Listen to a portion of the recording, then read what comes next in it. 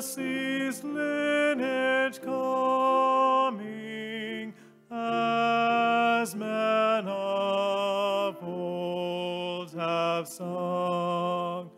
It came a floweret bright amid the cold of winter, when half spent was the night.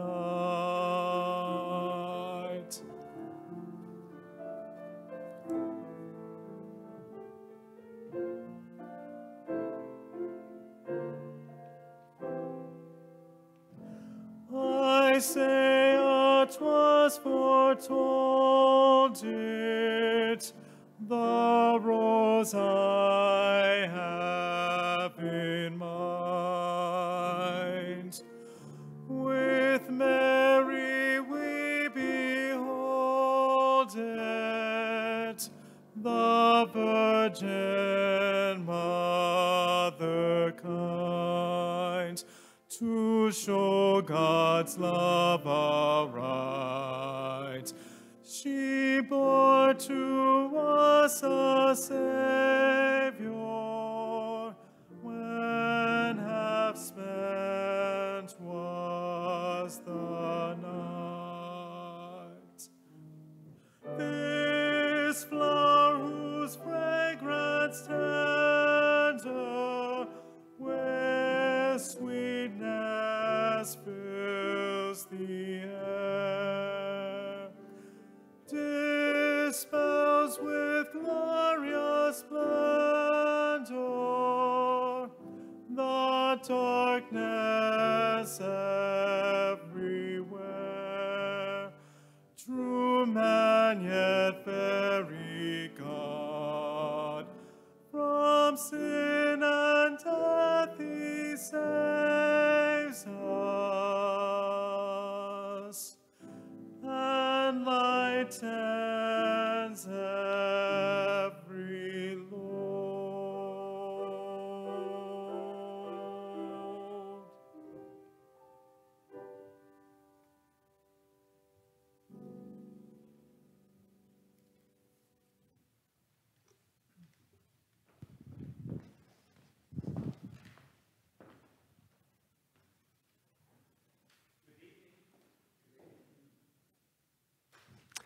Good evening. I invite you to please stand for the confession and forgiveness as found in your bulletin. Blessed be God, Father, Son, and Holy Spirit, whose forgiveness is sure and whose steadfast love endures forever. Amen. Together, let us honestly and humbly confess that we have not lived as God desires. Loving and forgiving God, we confess that we are held captive by sin. In spite of our best efforts, we have gone astray. We have not welcomed the stranger. We have not loved our neighbor. We have not been Christ to one another. Restore us, O God. Wake us up and turn us from our sin. Renew us each day in the light of Christ. Amen. People of God, hear this good news.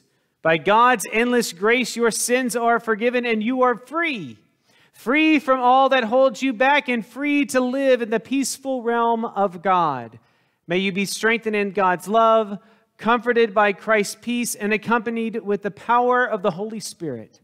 Amen.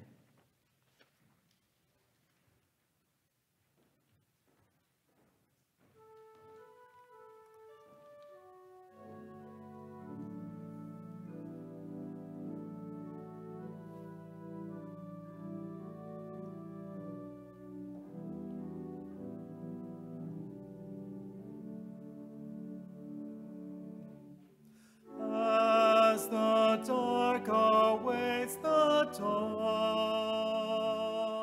so we await your light. O star of promise, scatter night, loving bright, loving bright. till shades of fear are gone.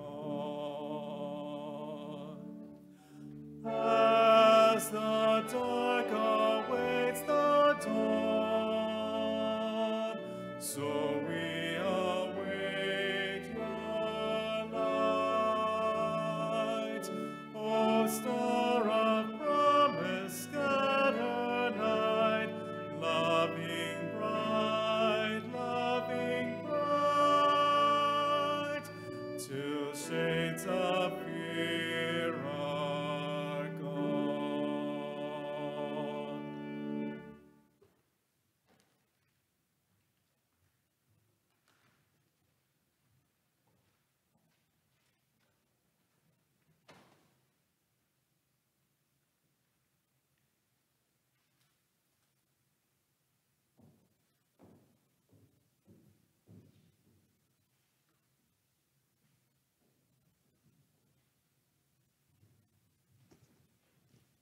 We praise you, O God, for this evergreen crown that marks our days of preparation for Christ's advent.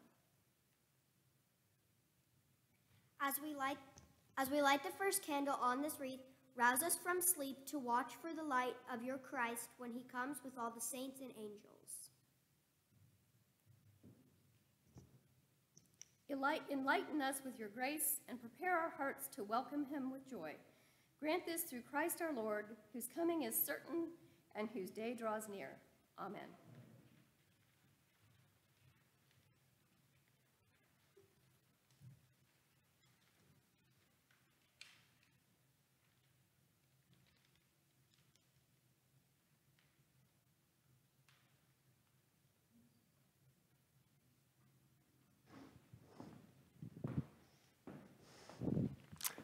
I invite you to be seated. Well, welcome to Abiding Presence Lutheran Church, a place of grace. All are welcome. Our mission here is to seek God and serve others. I want to invite you to make plans to join our Advent Adventure Christmas Carols and Crafts this coming Saturday, December 5th, from 10 to 12. This will be both in person in the outdoor chapel as well as online with video instructions. More information and sign up is available on our new website, aplc.org. On Sunday, December 6th at 4 o'clock, we have our Christmas concert featuring our bells of praise and our chapel chimers sharing favorite carols on handbells, chimes, and keyboard. You're going to need to make a reservation to come to this concert. You can also do that on our new website, aplc.org. And also, Noel's at Noon begins this coming Thursday for 3 weeks over Thursday at 12 o'clock on the dot. You're going to have a 30-minute concert over the lunch hour, bringing some of the most beautiful sounds of the season. Feel free to bring a lunch if you'd like to, so you can join others in the outdoor chapel for a social distanced meal. I want to thank everyone for all the love that you all shared with Transplants for Children during Thanksgiving for all the baskets that were delivered. And we continue our support for this mission partner with the Christmas Giving Tree.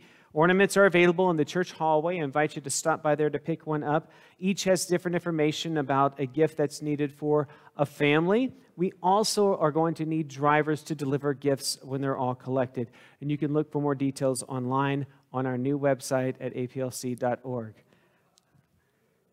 To accommodate everyone and to ensure that we maintain COVID safety regulations, Abiding Presence has decided to have 5 worship services on Christmas Eve.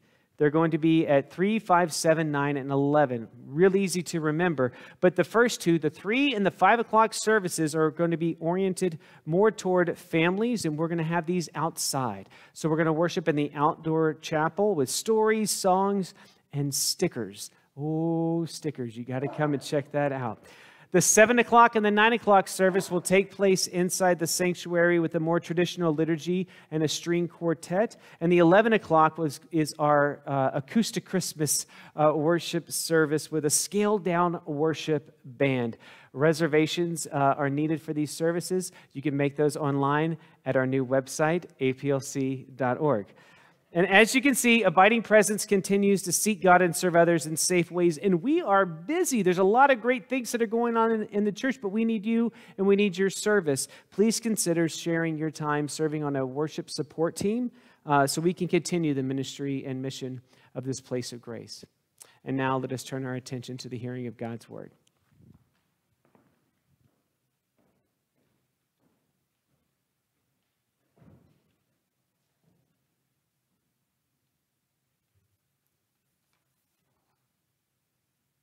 A reading from Isaiah, chapter 64, beginning at verse 1. Oh, that you would tear open the heavens and come down, so that the mountains would quake at your presence, as when fire kindles brushwood and the fire causes water to boil, to make your name known to your adversaries, so that the nations might tremble at your presence. When you did awesome deeds that we did not expect, you came down. The mountains quaked at your presence. From ages past, no one has heard, no ear has perceived, and no eye has seen any God besides you, who works for those who wait for him. You meet those who gladly do right, those who remember you in your ways. But you were angry, and we sinned. Because you hid yourself, we transgressed. We have all become like one who is unclean, and all our righteous deeds are like a filthy cloth. We all fade like a leaf, and our iniquities, like the wind, take us away. There is no one who calls on your name or attempts to take hold of you, for you have hidden your face from us and have delivered us into the hand of our iniquity. Yet, O Lord, you are our Father. We are the clay, and you are our potter. We are all the work of your hand. Do not be exceedingly angry, O Lord, and do not remember iniquity forever. Now consider, we are all your people. Word of God, word of life.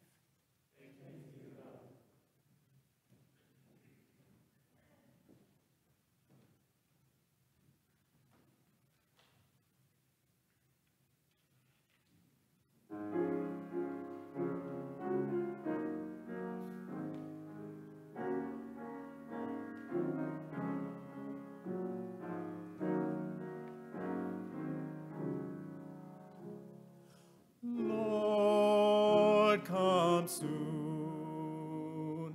Come to save us. Lord, come soon. Lord, come soon. Come to save us. Lord, come soon. Our shepherd, hear and lead your flock. As lambs we crave your care. What strength from you can earth afford? What mercies can compare? Lord, come soon. Come to save us. Lord, come soon. Our selfish prayers deserve your wrath, our pride a sudden burst. We have but stones to serve as bread, and tears to quell our thirst. Lord, come soon. Come to save us. Lord, come soon. Restore to us a saving faith, the radiance of your face, to light light and to reveal the gift of your redeeming grace. Lord, come soon. Come to save us. Lord, come soon.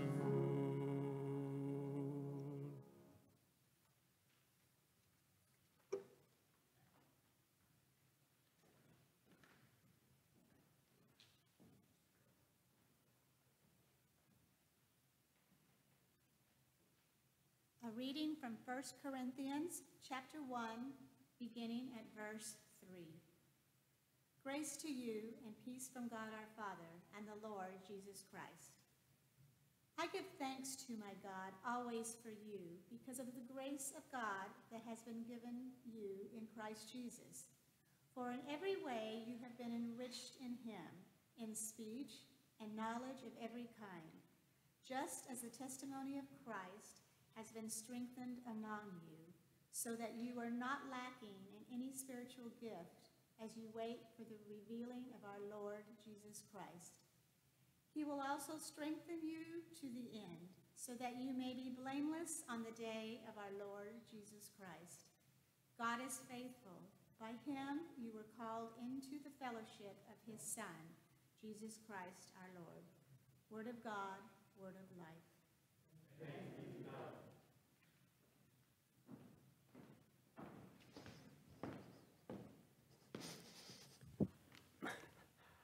Well, hello and good evening, and to those online, welcome, welcome, welcome. We are all in that time of the year right now where Christmas decorations are going up. So just those that are here, show of hands, how many of y'all have already decorated your house for Christmas? Anybody completed it? Oh, we got a few people that have already done it. How many of you all are going to start like this weekend? Yeah, there you go. We're like that at our family too. You know, once Thanksgiving is over, it's Christmas. It's time. And if you're like us, we set everything up all on the same day. The lights go out in the house, the tree goes up, and then slowly, as presents get bought, they start going under the tree. Do you all wait until like Christmas morning to have all the presents there, or do you just wrap them and just put them under as you get them? Is that, you kind of put them under as you get them? Yeah, kind of as they go. It's kind of fun when that happens because you keep watching them kind of grow out a little bit more and more. How many of y'all sneak around to read the tags to find out which one's yours? Yeah, absolutely. We all do. It's kind of exciting to think, oh, I wonder what's in that gift. That one's big. That one's small. I bet it's powerful. Yeah, I mean, we all like to go and kind of peek and peer around. When I was a kid, I'd start shaking them, and my dad would always say, you never know. I mean, it could be glass. You might break it, whatever is inside. He would always didn't want me touching the presents, and I remember just staring at them and wanting to see what was inside and waiting with great anticipation about what's inside this gift. And I watch my kids now kind of do the same thing. I'll watch my son. He'll walk around the tree and just kind of look, and every once in a while he'll move one to see, and then he'll get a little excited because he'll notice his name's on one. That sense of anticipation about opening those gifts on Christmas morning is really exciting. And I don't think it leaves us when we're just kids. I think we still have that, don't we? I think we all kind of feel that sense of anticipation. What did they get me? What did she get me? What did he get me? Yeah, what did the kids get me? And we all get excited about that. And I bring that up because Advent is a time for that same feeling and that same emotional response, like a kid looking at Christmas presents, waiting for that day to happen when they can tear into it and find out what's inside. We are waiting. We are preparing ourselves. We are anticipating the coming of Christ. Not only the coming of Christ as the baby born in Bethlehem, but we are preparing ourselves for the coming of Christ when Christ will come to take us home. And the Gospel of Mark today is going to talk to us about this a little bit. Are we able to do that with that same hope-filled anticipation like that child looking at that Christmas gift? For me, I'm hoping I can do that because a lot of times it's a little scary to think about the end times. But Mark's challenging us today to maybe think about it from the perspective of flipping that tag and seeing, oh, it's to me, because that's what Christ is. Let's all stand now and let's sing together the gospel acclamation.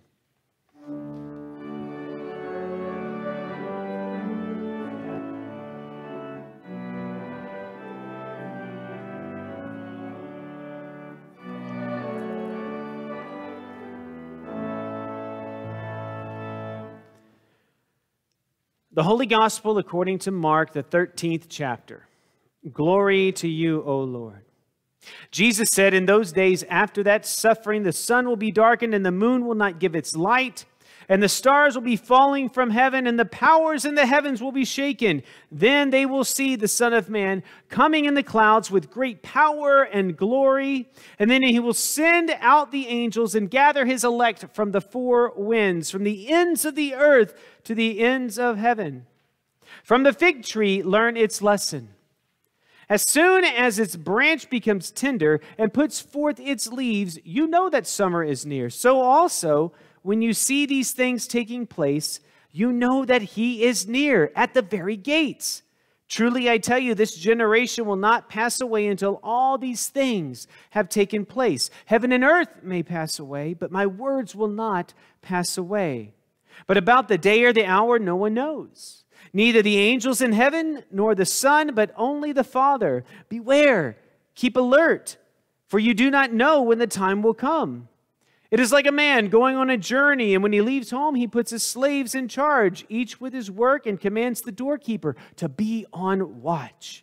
Therefore, keep awake, for you do not know when the master of the house will come, in the evening, or at midnight, or at cockcrow, or at dawn, or else he may find you asleep when he comes suddenly. And what I say to you, I say to all, keep awake. This is the gospel of the Lord. Praise to you, O Christ. I invite you to be seated.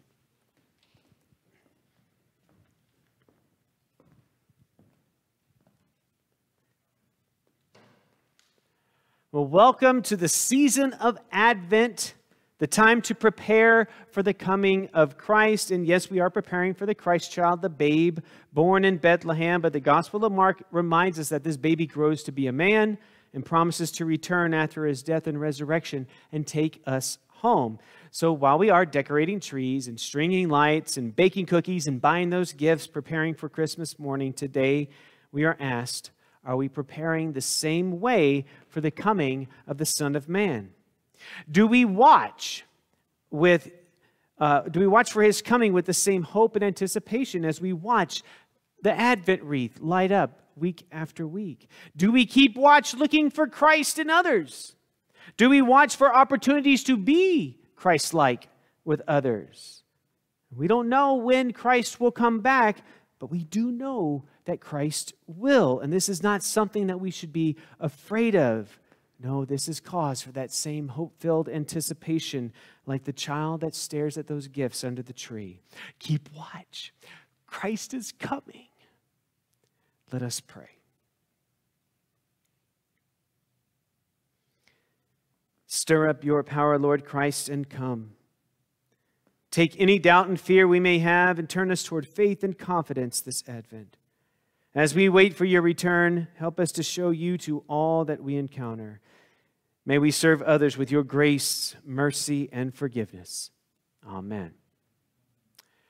Stephen Covey is an author and inspirational speaker and did the 7 Habits for Highly Effective People. And he's quoted with saying, begin with the end in mind. And Advent is kind of like that.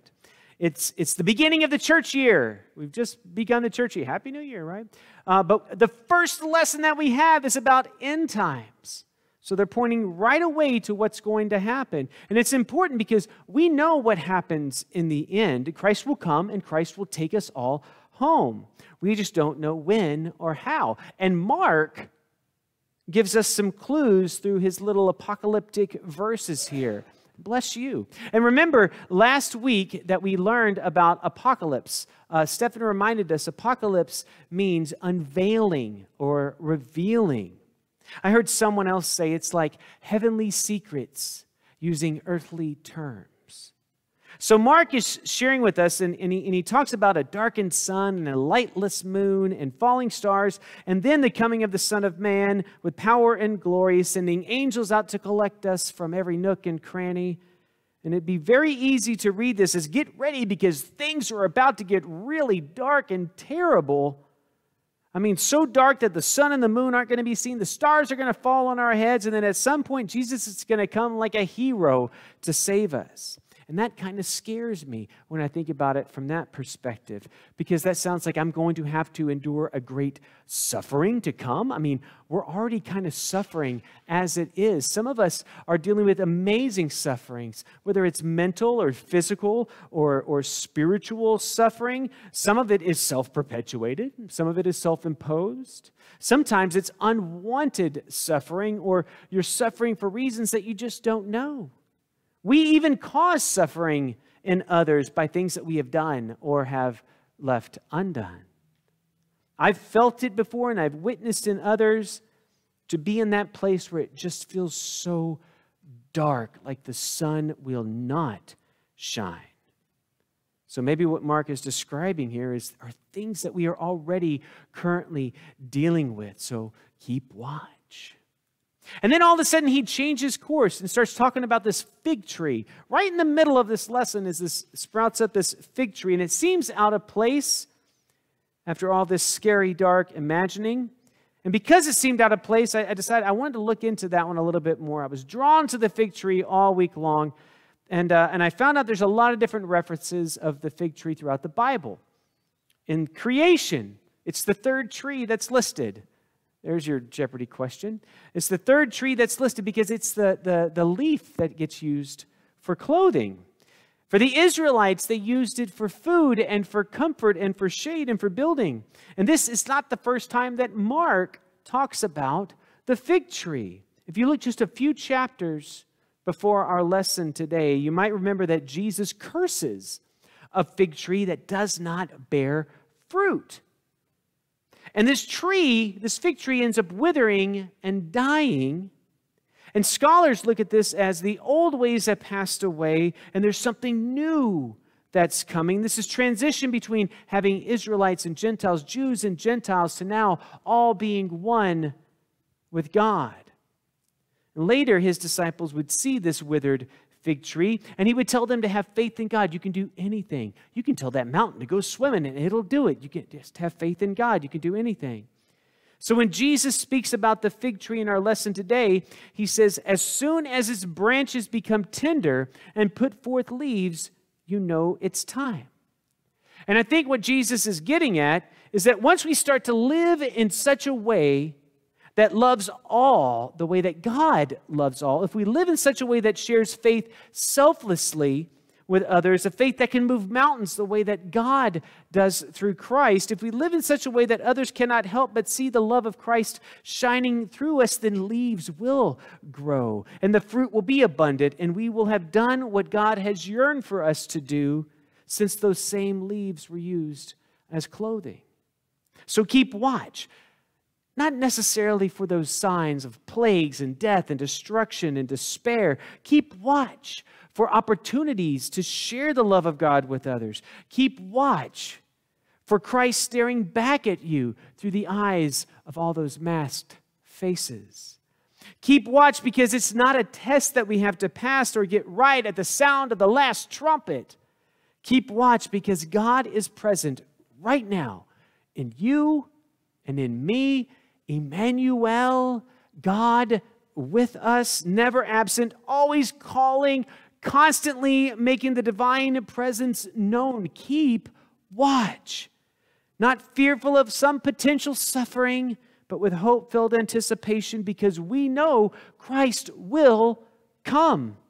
This is the same Christ that was with God as light separated darkness. The same Christ who joined humanity as a baby born in the most unexpected place to the most unlikely couple.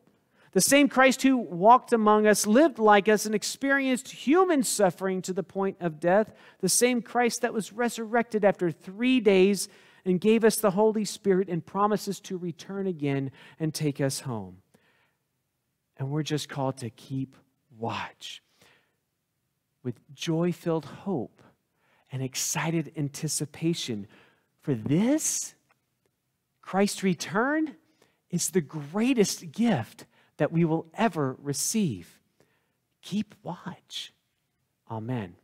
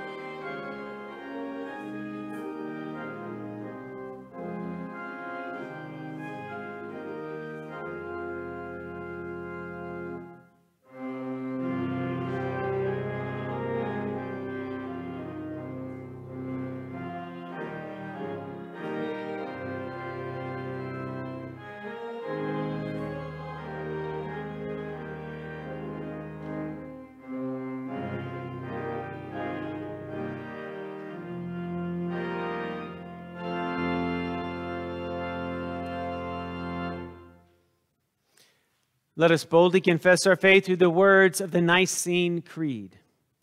We believe in one God, the Father, the Almighty, maker of heaven and earth, of all that is seen and unseen.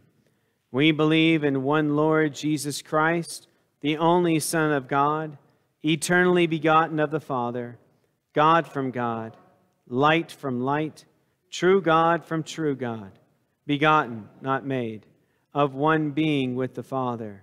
Through him all things were made. For us and for our salvation, he came down from heaven, was incarnate of the Holy Spirit and the Virgin Mary, and became truly human. For our sake he was crucified under Pontius Pilate. He suffered death and was buried. On the third day he rose again. In accordance with the Scriptures, he ascended into heaven and is seated at the right hand of the Father. He will come again in glory to judge the living and the dead, and his kingdom will have no end. We believe in the Holy Spirit, the Lord, the giver of life, who proceeds from the Father and the Son, who with the Father and the Son is worshiped and glorified, who has spoken through the prophets. We believe in one holy Catholic and apostolic church. We acknowledge one baptism for the forgiveness of sin. We look for the resurrection of the dead and the life of the world to come. Amen. God of power and might, tear open the heavens and come quickly to this weary world. Hear our prayers for everyone in need. Holy God, we pray for the ministry we share in Christ's name. Open our hearts to your call for justice, peace, and healing. Attune us to the needs of the world as you draw near. Hear us, O God. Your mercy is great. We pray for our planet in need of restoration, for devastated habitats, polluted waters, blazing fires, swelling floods, and long-lasting droughts. Revive the health of our earth and our relationship to it. Hear us, O God. Your mercy is great. Father, we pray for all people who care for others in our community and around the world. Fill them with compassion and the power to respond with justice for those who are oppressed, with welcome for those who are excluded, and with relief for those who suffer. Hear us, O God. Your mercy is great. We pray for people who are in crisis as the seasons change, for those without homes facing severe weather, for those who are unemployed or underemployed, and for those in poverty or facing food insecurity. Relieve their burdens, sustain their bodies, and ease their minds. Hear us, O God. Your mercy is great. We pray for the people in our families and congregation who live with depression, anxiety, chronic pain, addiction, and other invisible illnesses. Draw near to all who are ill and all who are dealing with the coronavirus. We pray, too, for those names in our hearts this evening we may now choose to say out loud or silently. Wes, Pam, Carly, Cindy Rich. Ease their suffering and support them where they struggle. Hear us, O God. Lord, you bring triumph from tragedy, joy from sorrow, life from death. Comfort all who grieve the passing of a loved one, especially the family and loved ones of Joanne Wolf, that they may take comfort in the certainty we all shall be reunited in your kingdom. Hear us, O God. Your mercy is great. Draw near to us, O God, and receive our prayers for the sake of your Son, Jesus Christ our Lord. Amen. The peace of Christ be with you always. Let's share a sign of peace with those around us. For those at home, please text someone right now, peace be with you. Dave, peace be with you.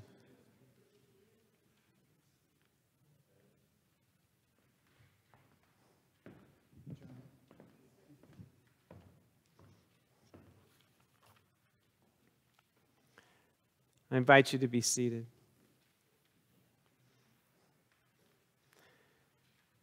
Keeping watch isn't something to be scared of. It's more about living our life in that hope-filled anticipation of Christ's second coming. We know how the story ends with the cross and the resurrection. We also know how our story ends with the grave and eternal life. What we do until then is entirely up to us. Sharing our gifts and experiencing them multiply to serve others is one way that abiding presence keeps watch. Thank you all for your continued generosity.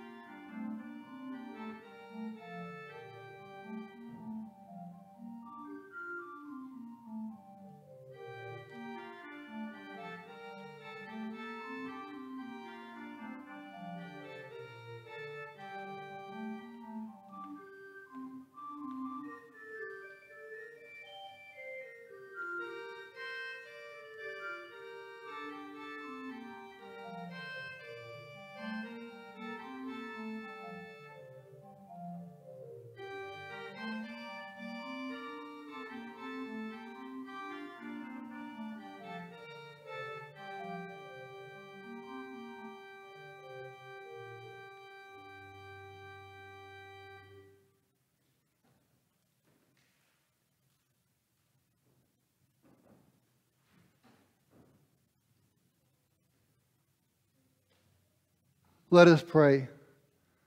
Generous God, you have created all that is, and you provide for us in every season. Bless all that we offer, that through these gifts the world will receive your blessing. In the name of Jesus Emmanuel, we pray. Amen. I invite you to stand as you are able. The Lord be with you. Lift up your hearts. Let us give thanks to the Lord our God. In the night in which he was betrayed, our Lord Jesus took bread, gave thanks, and broke it, and gave it to his disciples, saying, "Take and eat. This is my body given for you. Do this for the remembrance of me." Again, after supper, he took the cup, gave thanks, and gave it for all to drink, saying, "This cup is the new covenant in my blood, and it's shed for you and for all people for the forgiveness of sin. Do this for the remembrance of me." Gathered as one by the Holy Spirit, let us pray as Jesus taught us. Our Father in heaven, hallowed be your name. Your kingdom come, your will be done, on earth as in heaven. Give us today our daily bread. Forgive us our sins, as we forgive those who sin against us. Save us from the time of trial, and deliver us from evil. For the kingdom, the power, and the glory are yours, now and forever. Amen. These are the gifts of God for the people of God. All is made ready, and all are welcome to taste and see that God is good. At this time, I invite you to take your wafer out of the bag, and we will all commune together.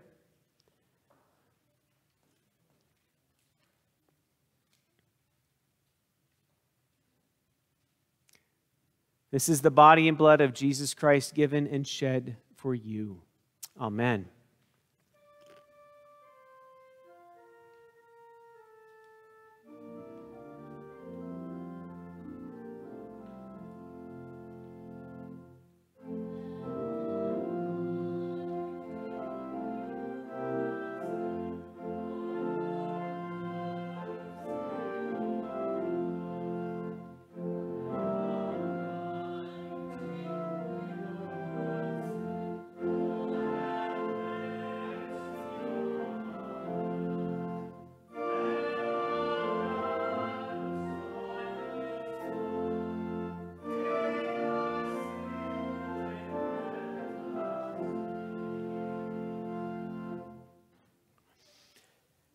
Now may the body and blood of our Lord Jesus Christ strengthen us and keep us in God's grace.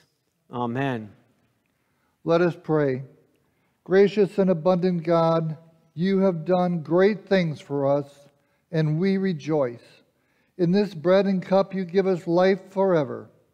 In your boundless mercy, strengthen us and open our hearts to the world's needs, for the sake of Jesus Christ our Lord. Amen. Amen.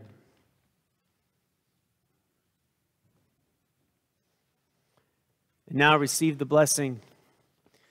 The Creator of the stars bless you, bless your Advent waiting. The long-expected Savior fill you with love. The unexpected Spirit guide your journey, now and forever. Amen.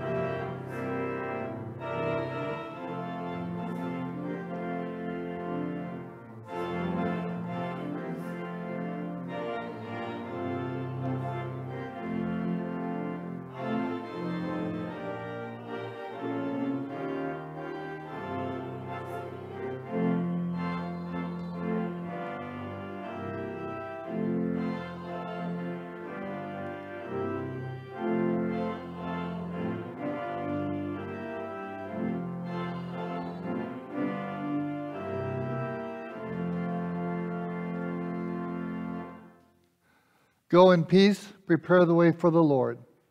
Thanks be to God.